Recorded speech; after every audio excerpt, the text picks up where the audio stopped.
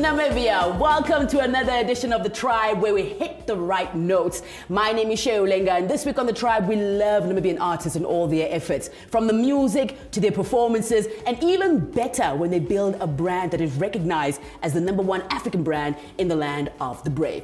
I'm talking about Mshasho Baby, plus a comeback we never saw coming.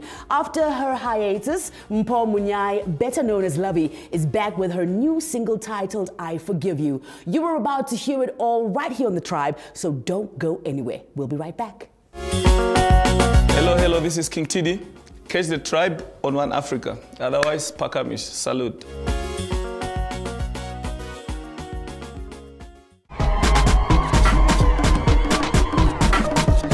Welcome back to The Tribe on One Africa TV. In 2007, King Tee Dee released his 4th studio album titled Mshasho You Can't Ignore. At the time, we just wanted to jam to the hits, but the true message was that the fire brand Mshasho is everywhere. Until today, you still can't ignore. So much so that it's been recognized as, again, the #1 African brand in the land of the brave. And to tell us all about it, King Tee Dee is in the building! Yes, I'm in the building. How you doing? I'm doing great in this weather of COVID. Yes, yeah. You've been balanced quite well throughout COVID, ne? Yeah, I have to. You see, even if I'm not balanced, I don't have to show it. Yeah. But listen, I just want to tell you that we ate you at the roast. Just admit. I don't think you did, because I think I did you guys. Yeah, I think I did you guys. Now, we know King Tee Dee's story. We know how you started. We know what you stand for. But then you gave birth to Mshasho. It was a baby that you just, I don't even know where it came from, and I want to know what was the inspiration behind the brand. How did it all begin? You see, I had, my first record label was a Ghetto Records, which the name that I gave to the record label that did our first album where me and Gaza was. Yeah, but because the record label wasn't really, I think our first album that we didn't get no money from it. I think selling about 5,000 units. Me alone, not getting anything. Performance shows, not getting anything. So we decided, let's just create our own. So that's where Mshasho was born. And that time, there was 50 Cent. 50 Cent used to carry shotgun. Yeah. At that time when he came out as G Unit, they used to carry shotgun. So as a young kid, as a boy, you all get fascinated by guns. So you feel like this is a hero. He's got muscle in his body. Like, okay. As a fan, so I decided, why can't I just call my record label Mshasho? Mshasho, Shwambo means a shotgun, so which was 50 Cent used to carry, and today is going strong. Like, imagine, and this is just something that you fell in love with. 18 years later. Yeah, 17, it was created in 2003. Yeah, 2003 to today. Also, the most consistent brand of all time. I remember rocking my first Mshasho t-shirt, then it was 3545 Mshasho, it turned into Pakamish Mshasho, now it's also just still standing. No, Pakamish is a different brand. Okay, so that's an entity on its own. Pakamish is a different brand. Okay. It's like Coca-Cola. Yeah. It's got Pepsi, it's got what? It's got it's like Louis Vuitton, it's got DKNY. All these kind of brands, you see. So Mshasho is the main one, then we've got others, and we've got Doof, and we've got Mad Monkey, and we've got all the... But Mshasho is the umbrella. It's the umbrella. Yeah. May 2020, they announced that Mshasho is one of the biggest brands in the land of the brave, actually standing at #1. Hearing this, what you gave birth to in 2003, how did that make you feel? I couldn't believe it, because, you see, especially when I saw the lineup. You see, it's big companies that have so much money, especially when it comes to marketing. They can make sure that all the roads that you drive, you are just seeing their brands. You see, but for me, the difference between me and them, I'm bigger than them on social media. You see, and social media is cheaper. You see, social media is cheaper, so everybody has a phone nowadays. Little kids, I don't think they have time even to watch billboards nowadays. I think they're just on the phone, driving. They are here, and where's Mshasho? Here. Exactly. You see, even outside newspapers, still nobody reads newspaper nowadays. Few of them reads, but marketing is on social media. So I took that chance, and and plus also, I would say, maybe why now they make the thing popular thing was how they criticize Mshasho. Yeah, you see, because it's this brand that comes up with the innovative, So they sometimes when something isn't that quality, they end up talking about it. And for me, it gives me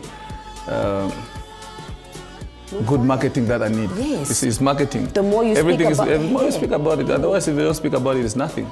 Because when the parents used to tell us, no, don't stop following this Mshasho business, then we're like, why is she telling us no? Let's go buy a t-shirt. Let's go do the things. I think I would say thanks to them too, because it added fire on the brand. But would you then say that the fans played a very big part in pushing the brand, establishing that? Yes, they did, and the brand you see grew into that it doesn't need music anymore to sell. Yeah. So if you see a lot of artists, you see like the person that inspired Mshasho, Fiji Unit, doesn't sell anymore because his music went down. Yeah. But Mshasho music, the music is still up. But I stopped doing music 5 years ago. Yes. This is 5 years ago that I haven't really done music, but the brand is still going strong. You see, so absolutely. And I must say that even at some point, the brand powered King Tee Dee and King Tee Dee. Not really. I just took a break. You see, I wanted to concentrate and push the brand. You see. It used to be sold at Antonio's. Yes. And I didn't like how they were doing things. They'll put Mshasho on a Levi jean, yes. They put it on a Swapo thing, or they put it on the, you see, there was no identity there. So I decided, okay, let me stop the music. I can't do things at once.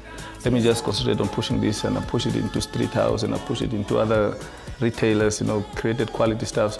You can see here, this is quality, it's exactly just what I'm talking about. I mean, if the dog is wearing it, you don't even need to tell us it's quality. It could be from Pepe, but the dog is wearing it, that's enough. And that break of mine, got a lot of also artists in Africa recognizing the brand, so some of them would say, one of them was Casper Nyovest, who started this brand, inspired by Mshasho. Yeah. You see, and it's quite a lot of artists that that always call me. How did you do it? How did you do it? How did you do it?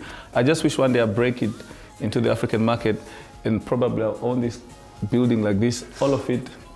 Please don't fire me when you own the building. I still want to give my job. Only just clothing only, you see. Yeah, you just give us I will wear every day. That's a dream, but that dream will need now money and investment. So yeah, and you've got already training. You're going to work on that. I'm working on that. Yeah, I'm working on now, that. you are really living a good life, this brand, and you are an example of that. And what people have also seen, investors and organizations, is that they can trust you with their brands. And thus, you are the ambassador of the voluntarily medical male circumcision, the VMMC campaigns. Tell us about what it's been like for you working with Namibian men and talking to Namibian men and women and spreading the message of hygiene and personal care and our health. It was great, and it's still great. You see, I'm still an ambassador until today. You see, most of this thing, a lot of people think I get approached. Everything that I've done, I think there was lots of stories in media. It's me that sit around and write proposals and go to companies, boardroom. This is what I want to do. This is what I want to do. If it's rejected, it's rejected. If it's not rejected, we move. So when they accepted mine, I was very happy. You see, I was very happy working with the government, with the US Embassy. And also, that time I wasn't circumcised, you see. That's how the proposal started. You see, when I was doing HIV projects, they told me, I mean, when they give me information, I'm like, why should I push information telling people I'm not even done? Myself, for a year, I was like, no, let me. You've got to practice what you preach. And then all of a sudden, my wife started just telling me a little bit, please, like, Baba. You see, when you're a guy, you'll be like, what is she talking about? Where did she see it? Where did she see it? Tell us about it. See, so when I told them that I wasn't circumcised, they said, okay, you're the right person that we need, and all that. And here, 5 years later, or 4 years later, it's history, you see. Chasso. Nuka. Pakamis. Pakamis. Yeah. Yeah.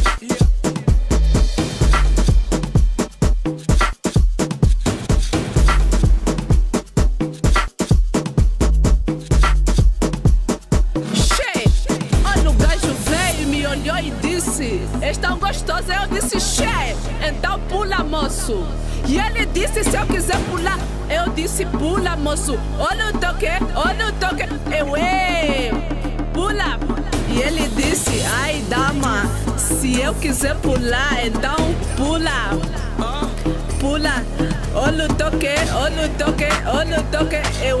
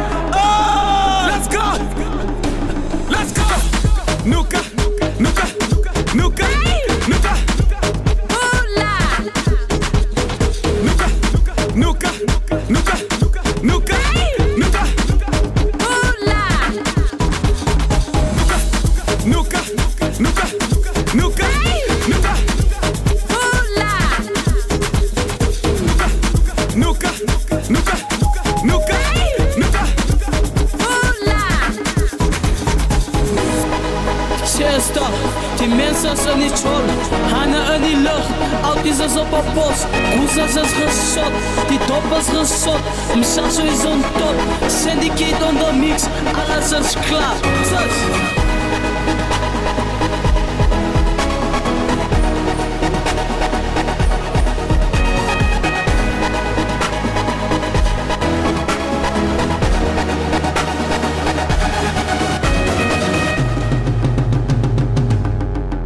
Hop Mshaso, nuka, nuka, nuka.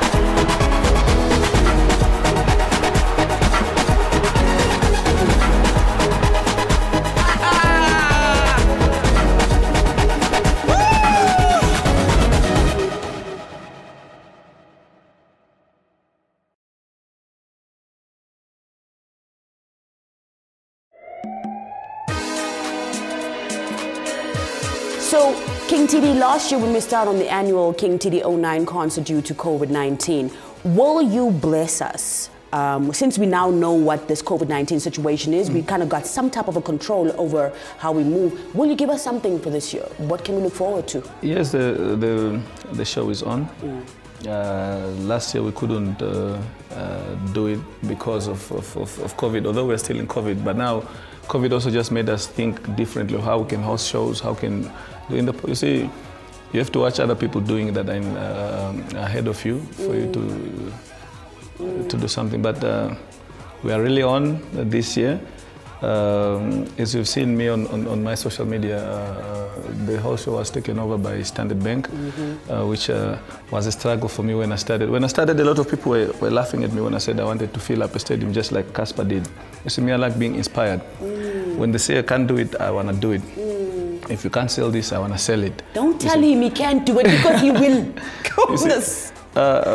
When I started, when I pitched the idea to Tatebute, I was sitting with Tatebute, I think it was just the day after Christmas. We said that this place somewhere, they were watching Namibia Stadium, and I was like, I want to fill up this stadium. Everybody started laughing at me. You can't do it, maybe you can do it, maybe in the Rundu, that's where more fans are. Like, okay, please give me a concept, how that concept of changing my name came into play. for me to get everybody in the stadium.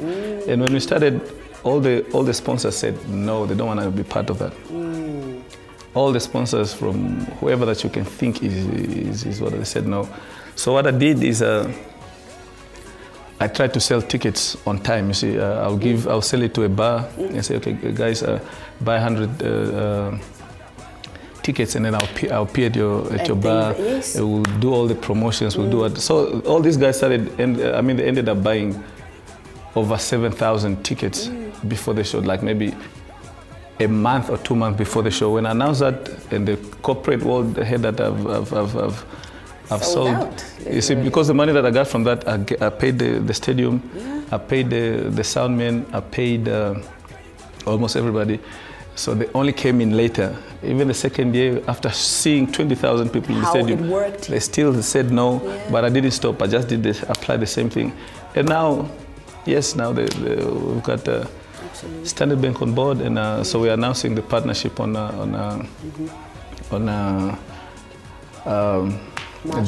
March 1st. Yes. So I think everybody that is being told that you can't do it, you see, when they say we don't want you at our show, create your own. Amen. You see, and a lot of artists, whoever who's big in Namibia, want to perform at that show. Yeah, it's well, true. They will call you and say, please. Even I'm like, you don't even need to pay me. I'm like, hey.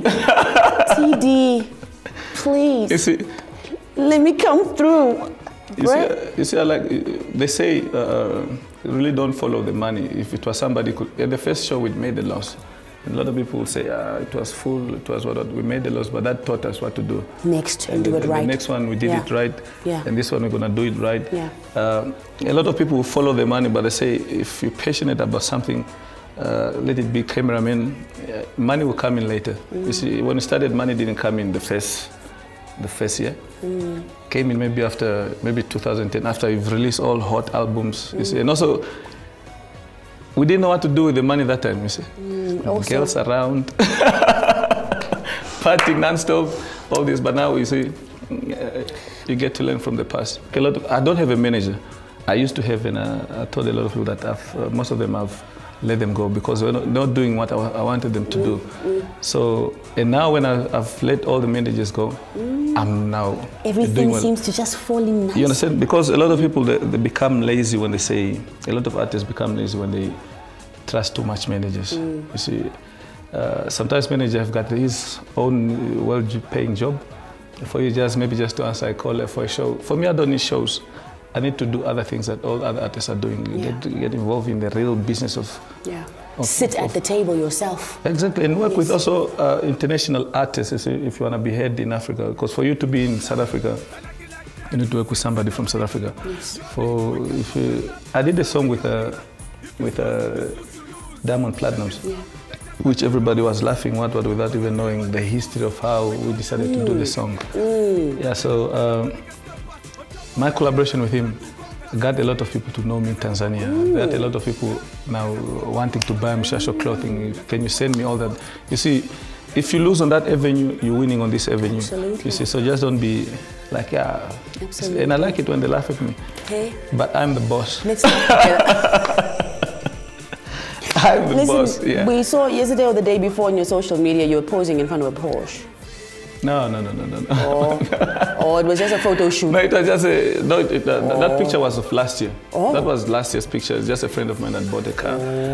You see, I can't really invest money into cars right now. Exactly. I need my, you see, when my music is done, maybe I'd rather buy Porsches for my kids. I must say. You see, I must invest in something like this. I must say. I've got a few properties, so I'm happy for myself.